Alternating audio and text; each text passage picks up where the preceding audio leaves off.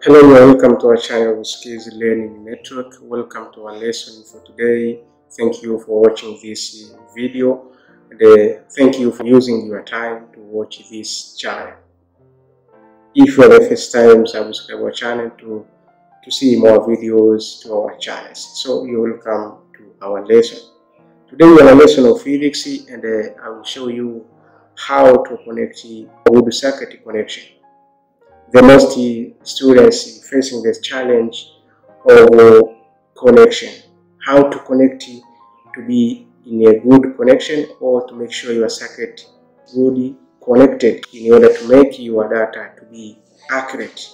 So today I am going to tell you how to connect a circuit of current electricity in a good connection.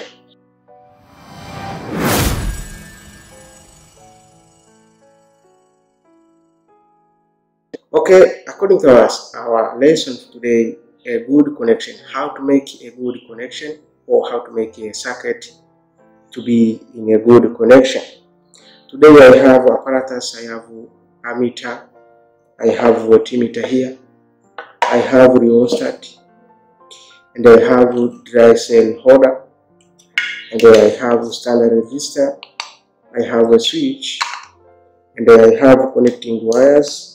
Also have variable resistor and another switch, we have a plugged switch. So this one can be take one function or the same function. And then I have a dry cell. This is one dry cell and this is dry cell, or two dry cells make a battery or accumulator. That's you are welcome to our lesson to see how we are going to connect this connection. So according to our apparatus we have, I'm going to show you Ohm's law circuit. How to connect the Ohm's law circuit. So without wasting your time, let's go to the connection. We will see how to connect it, in which way, and one step or one component to another. In order to be in a good connection, first you have to consider the component with a charge. A dry cell have a charge here, positive and negative. Even ammeter and voltmeter, it has a charge terminal. This is negative, this is positive, this is positive, and this is negative, positive, and a positive. So even this is negative with the spring, this is positive without the spring. This means negative would be here, and then you put in this direction. So that is how to connect the dry cell. So it means you wanted to know how I'm going to connect it in order my circuit to be in correct way. You have to consider this one. And then you rearrange. The first you rearrange your circuit. It means according to our circuit here we have a diagram, setup of a diagram. We have this one. Ammeter, rheostat, dry cell, and a switch, voltmeter, and a standard resistor. So we have to rearrange according to this circuit. So let me go to arrangement. The ammeter is here, rheostat is here according to our circuit, and the dry cell we have a switch, and the ammeter is here up to to be here up to here. This is parallel with the voltmeter. Standard resistor with parallel with the voltmeter. This is how we can connect the circuit to be in good connection. Before passing through the wire, you have to look at this one and this one and this. This and this one and this one. This is negative, this is negative, and this is positive, this is positive. So a correct way, you have to consider this one. The negative terminal of your dry cell should be in your direction with your terminal of ammeter or voltmeter. It means the wire from here to the rheostat and to this terminal up to here, the direction will be negative. And this one, this is positive. The wire from here up to another component, and then it's going to be at this voltmeter will be, the positive is going to be at a positive terminal. Don't look this middle terminal. Just look this one and this one, and this one and this. Just you make a comparison. this and this one. It means the wire from here will be going to this negative, and the wire from here is going to connect at the positive. That is how to connect it in a simple and a correct way of your connection. After arrangement, that's the point we connect the wire, or we pass through the wire. Let's you see how to connect my circuit, one step, one component to one. Through this one, let's we pass through the wire. It means this dry cell will connect to this one, connect the inside. You can connect the inside of this,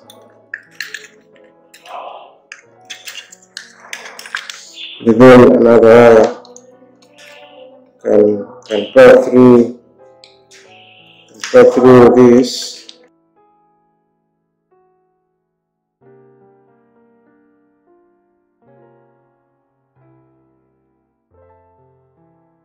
Let's cross check how I'm connecting my circuit.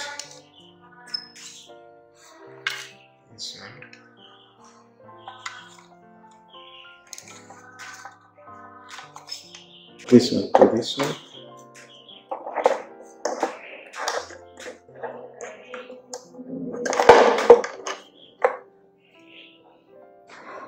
This wire. The ammeter, the voltmeter to ammeter.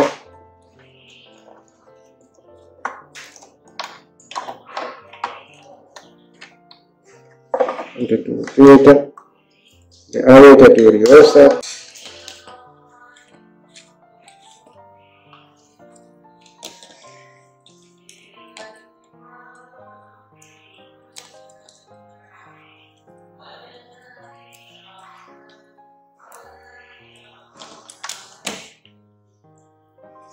This one to this one.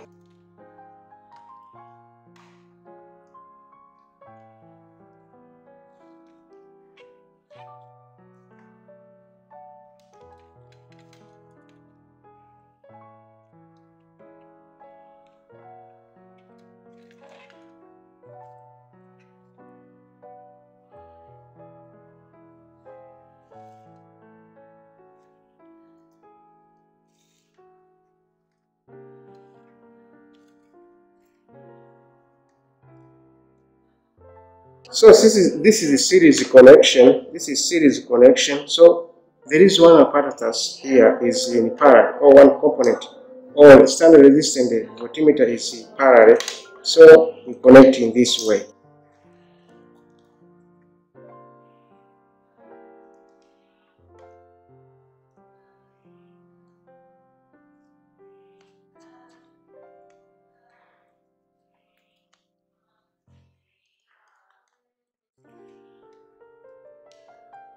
In order to connect this one, we have to make a junction.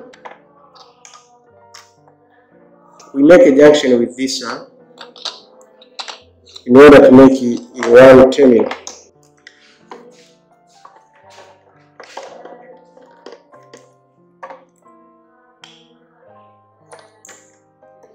And this we make a junction.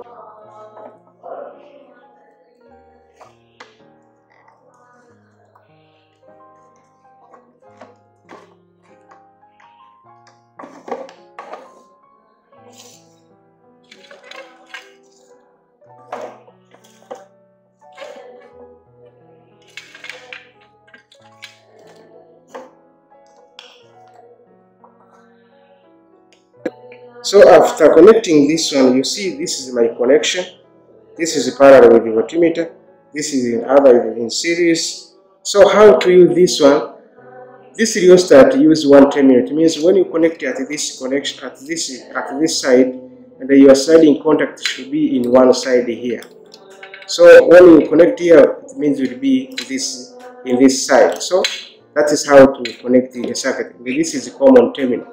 So we choose one among of this one, and then we connect. So then we are going to test our circuit, and then we see if it is correct or is not correct. So according to our circuit here, when you connect the switch, when you close the switch, you see there is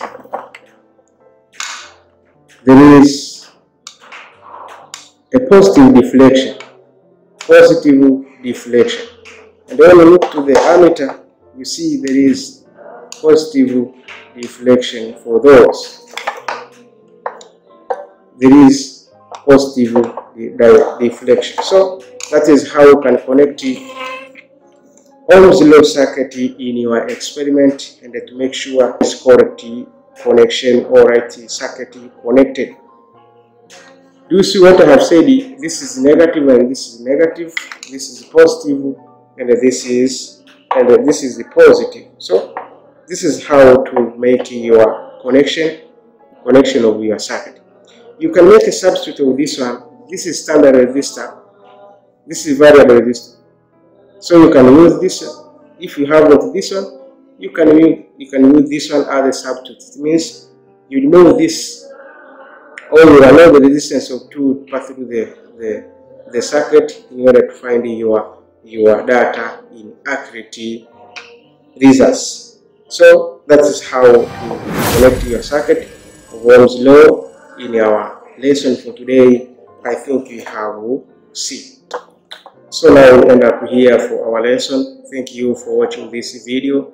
Subscribe our channel. Just ask, give us a comment if you want anything to answer here or to give you through this channel. I think you will give us through a comment. Thank you for learning. My name is Mr. Maguru. I'm dealing with physics, chemistry, and biology, and we'll learn another time, another day.